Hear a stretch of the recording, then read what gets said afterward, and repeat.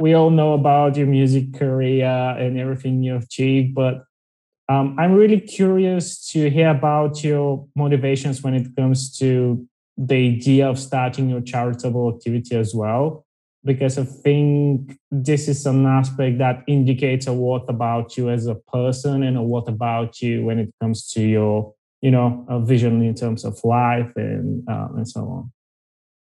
Thank you. So after what happened, I was, for anyone who probably doesn't know, we were at home writing our third record in Chicago. I was leaving a writing session and I heard a woman screaming for help.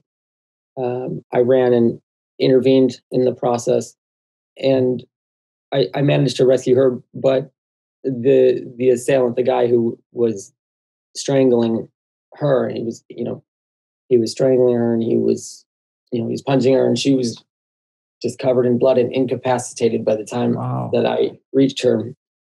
It was late at night, nobody was around. He managed to pick up a rock, and while I was distracted, I was holding her up, and I'm not a very tall character in real life, So I relate to that.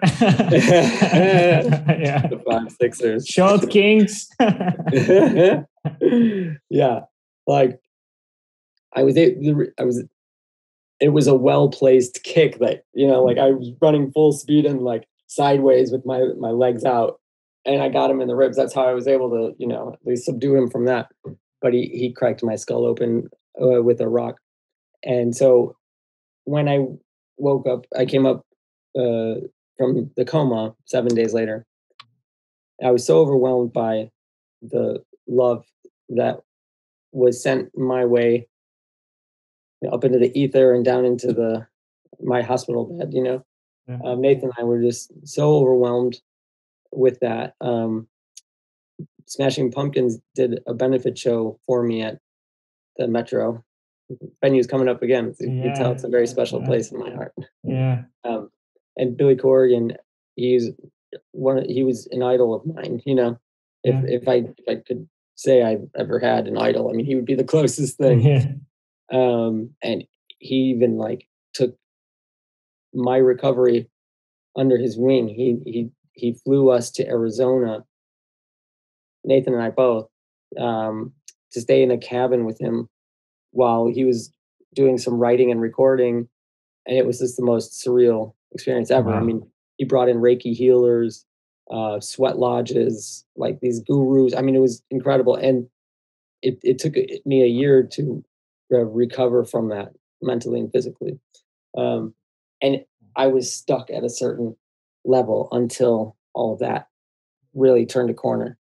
So anyways, we were so overwhelmed with that we, in the wake of it, we decided to devote our lives to giving back. So we launched 501c3 Charity Bomb, and we produce benefit shows to raise money for a variety of causes. We've migrated to the mental health space, particularly preventative mental health for children, teaching them EQ, the tenets of EQ to fortify their emotions, instill confidence, help kids be strong and independent, and emotionally resilient. And that's because that started when we both had our kids. So Nathan's son is Atlas, and my man is Vincent, and he is the center of my universe.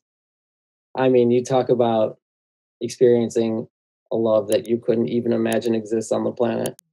When you have a kid, that's it. That's